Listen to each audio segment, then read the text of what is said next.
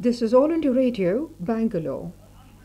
Today we bring you the concluding talk by Mr. Pothan Joseph on journalism in the post-independence period, a talk in the series The Story of Journalism in India. In his first conference as Prime Minister, Jawaharlal Nehru spoke in Hindi, no doubt symbolically of the future medium of all India intercourse. But on account of his defective knowledge of the language, he hastened to address the big audience in English. Mahatma Gandhi retreated to the background, his mission in the freedom struggle having been fulfilled. Newspapers, new and old, swung into action to reflect policies of post-war independence era in which we at present live. Nehru's motto about modernization could be given in his own words: "We must hurry on because we have no time to lose." The objective of coming abreast of countries with an earlier start got into the atmosphere. The pursuit of peace, halt in the arms race so that disarmament could be achieved early. The search for a more civilized life, since in the words of C. Rajagopalachari in his obituary, he was a highly civilized man, and we are not all civilized yet. More journals of multifarious type and of multilateral interests have come to the fore. In his time, all contemporaries had time to read a copy many times over, but today in India, it is difficult, except for the old guard, to glance through the columns of more than 20 papers a day. The jest about newspapers being declared as dry goods at the customs office has become real. Immense money is poured into the country, and quite a lot goes out in the shape of propaganda. Only a few days ago, an Urdu weekly saw the light of day in Manchester. Chinese handouts under embassy auspices used to be freely available in spite of hostile comments. Cultural missions could be as sinister in effect as secret gun running, and all the pamphlets unloaded on passengers as tourist literature have their impacts. The safety of the world, like security in the democratic order, lies in knowing one another.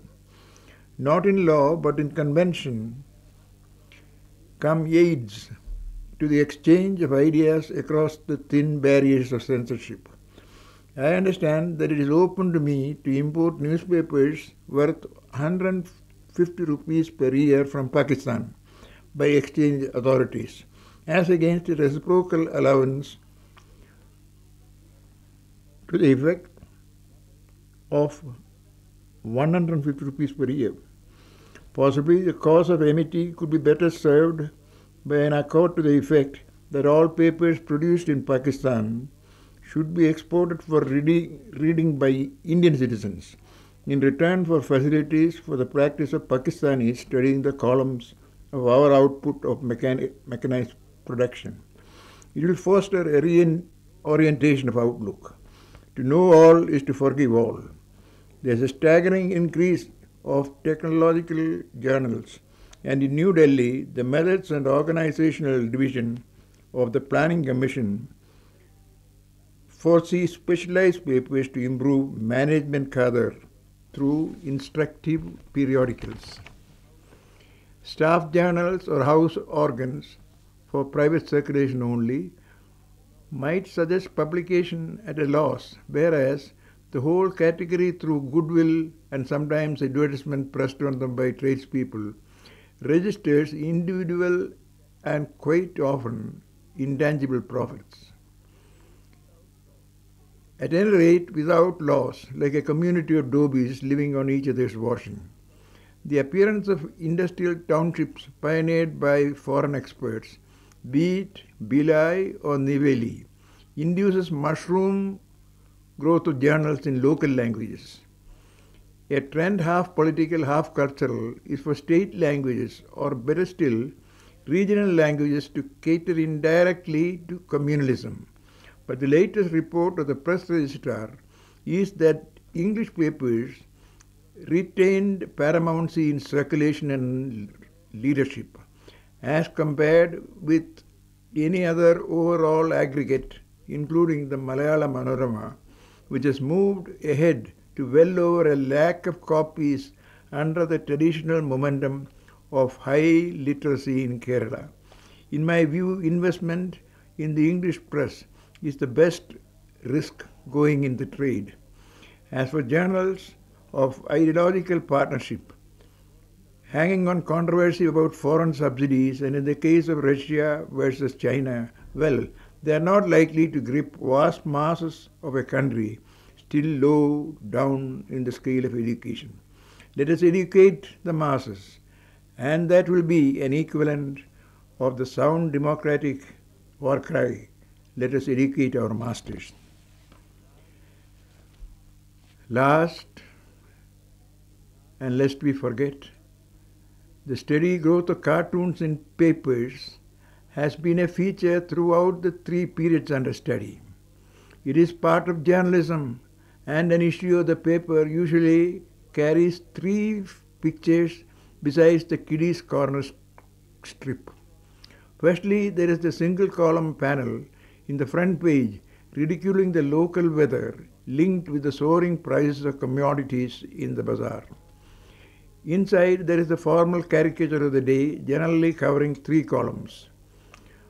First-class artists are engaged on the syndicate system whereby several journals are copyrighted, and advantages accrue both for the proprietor and the contributor. Jawaharlal Nehru's favorite cartoonist was Shankar, Chacha Nehru being a favorite of children, and Shankar himself holding international children's exhibitions. The purport of the cartoon must be in harmony with major policies of the paper. Lord Beaverbrook, however, gave permission to his cartoonists like Lowe and Vicky to publish jokes at his own expense, a device that popularized the Beaver group of London papers. It was an act of high salesmanship, plus a commercial display of freedom of the press. It was only after the birth of independence that journalism moved towards building a status of academic distinction.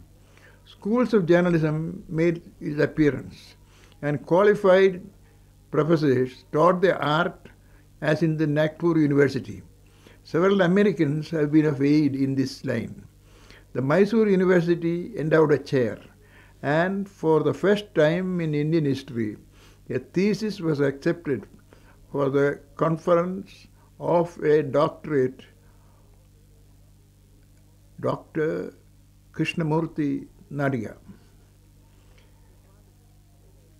took advantage of a traveling scholarship, realizing that while history may be bunk, as Henry Ford said, geography of the old world, emerging from the era of imperialism, was of incalculable importance for the production of sensible articles. Now, I have told my story, so goodbye. You are listening to a talk by Mr. Pothan Joseph on journalism in the post-independence period, the concluding talk in the series, The Story of Journalism in India. This broadcast came to you from All India Radio, Bangalore.